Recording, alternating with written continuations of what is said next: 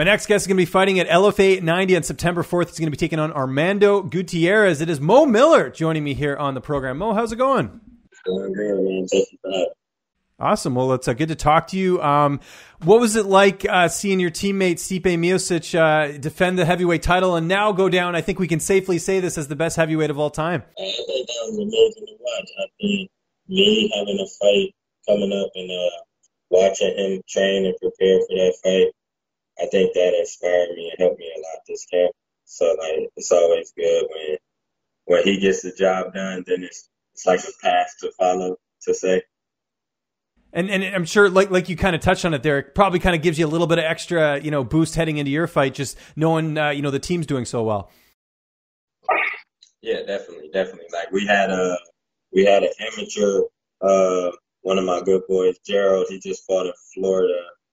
I think he was the first for us to fight this summer, and he got a 19-second KO. And then Stipe was right after him.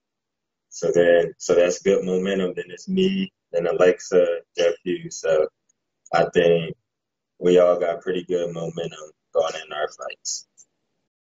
Let's start from the beginning here, man. How did you get involved in combat sports? What got MMA on your radar?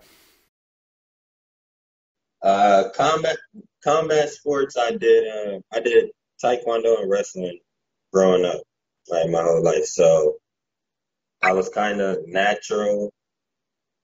It was kind of natural going into MMA, but I wrestled in college, so I was always around MMA fighters, just going to roll around at different gyms, and I had a couple teammates who were fighting.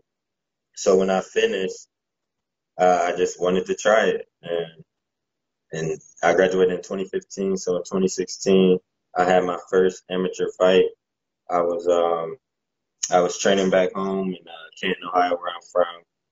And then 2017, I made the jump to Strong Style in Cleveland. You picked a pretty good gym, I'd say. Like we mentioned at the top, getting to work with one of the best fighters of all time in Stipe Miocic. What about like becoming a fan of the sport? When did that? Was that like while you were training, or were you like watching MMA before that? When did you become a fan?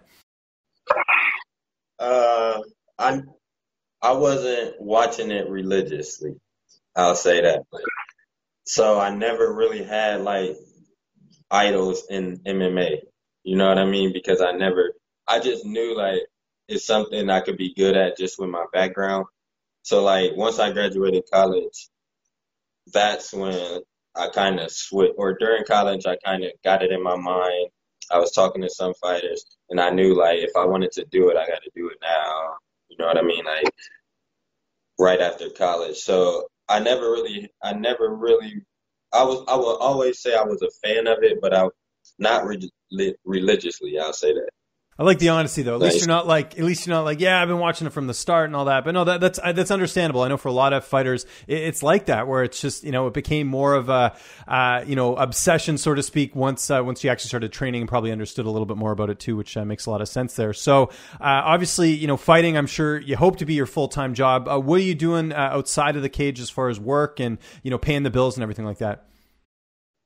So right now, my 9 to 5, I work at a mortgage company doing basic office work, calling, emailing, what you do there.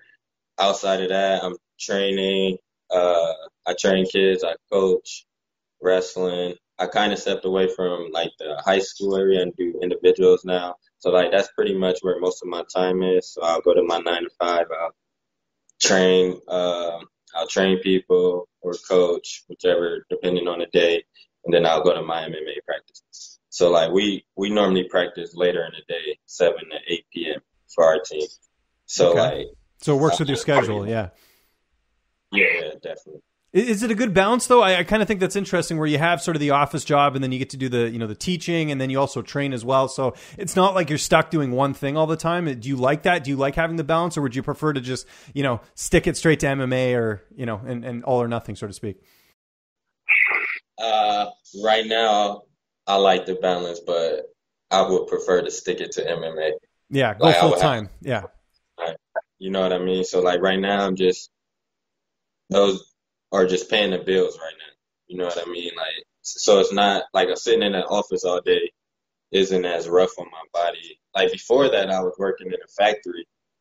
You know what I mean? Doing that all day, then going to MMA, it affected my performance. Like me personally, some people are able to do that, but like me, I needed something more, a chiller atmosphere, I'll say, leading up to my MMA. Yeah, you need that. You need the downtime, right? You need the recovery time, because I'm sure at a factory you're lifting stuff or whatever, and so it's like you're getting a workout, and then you got to go do the actual workout, which is training. So that's totally understandable here. Let's talk about this big opportunity you have here. I love this fight because it's, a pair of undefeated guys going toe to toe, right? You're 3-0, he's 4-0. What do you know about Gutierrez? How do you feel like you match up against him here? I don't really know I know enough about him, I'll say that. Yeah.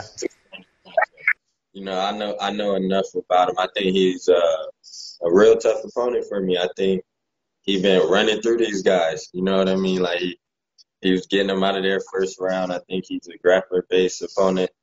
So I think I match up well against him. Like I got a lot of skills, I'll say that. You know what I mean? So wherever he decides to take the fight, I feel like I can match his effort wherever. So I think I'll be a different matchup for him coming up next week. We talked about training camp off the top. Who are some of your main training partners that have been helping you get ready for this fight? This fight was a little different because Corona, you know what I mean? So like people kind of doing their own thing, you know what I mean, trying to maintain or whatever. But I did have a pretty consistent group of partners, but I also was like bringing in some people specifically, you know what I mean? So I guess like for the wrestling side, I had Jose Rodriguez, a national champion out of Notre Dame. I had my boy Max Meese, who's a southpaw, one of the best in Ohio. Like you'll probably hear about him. I've heard his name before, actually. It's funny you mentioned him. I've been hearing Max's name for a couple of years now, so that's a good guy to work with as far as what I've been hearing. So that's awesome.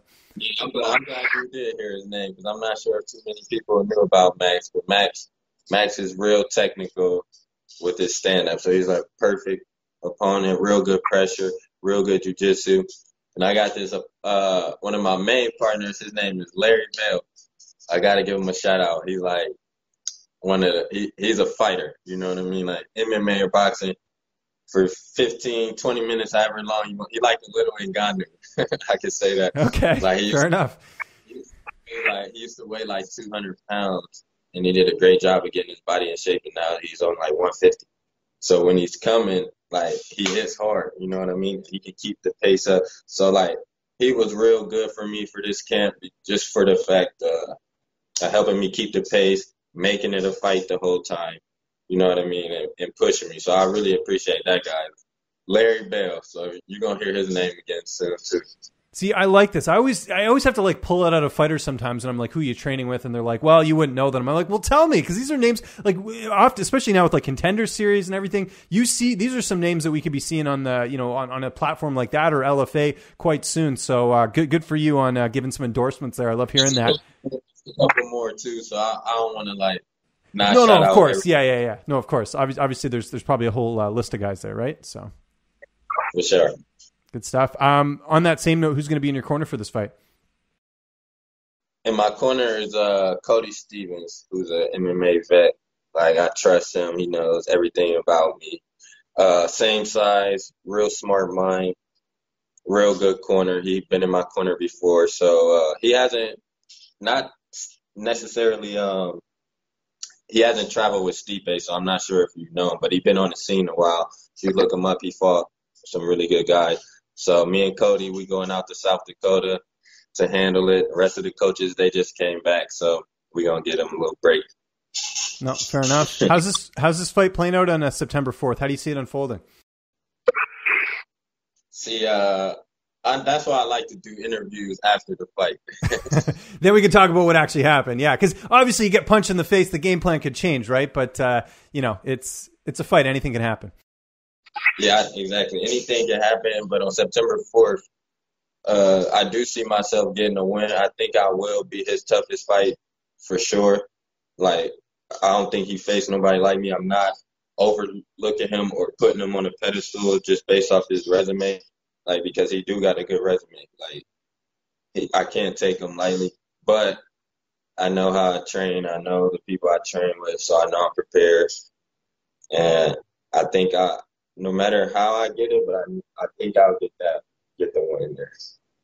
I'm sure he feels the same way, but I'm not sure how it'll go. Like, I'm not sure how it'll go. I'll be honest and say I haven't really faced.